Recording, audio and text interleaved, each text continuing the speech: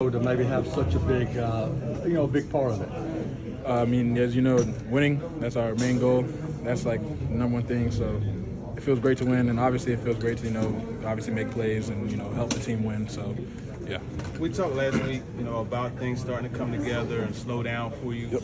Do you feel this game was kind of an example of that? I honestly think so, because I felt like in this game, particularly when I was on the field, I felt very comfortable and very confident. Like when I would hear the play call, I would get lined up, I would know exactly what my job is, and it was just playing unconscious and finally just getting out there and just going. A lot of times in other games, I'll go out, I know my job, but I'll still be thinking about it. So this game definitely was a big step in that to have that play action pass to you to seal the game, how much does that speak to the confidence this coaching staff is getting in you?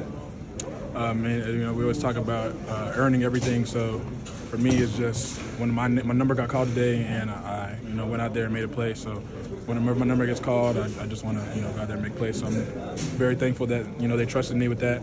I'm very thankful that I was able to come through. What did it feel like to get in the end zone for that first time? Hey, it felt amazing. That's all I can say. It felt amazing. Can you kind of take us just through the play and what you saw? There was a cleared out area for you in there, and you were just right there. Yeah, I was running, en route. Saw the zone open up. So I was just patient going across. I knew I didn't want to go over too fast because RT's read was going to come to me, and luckily he came to me and made the play. You guys were humming so well in the first half, and then the second half hits, and again, it's kind of a struggle.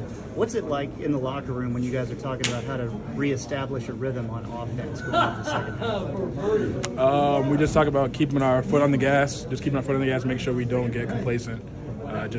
That's what we usually say, just keep our foot in the gas and keep playing, because when we come into halftime, the game is 0-0 no matter what the score was in the first half.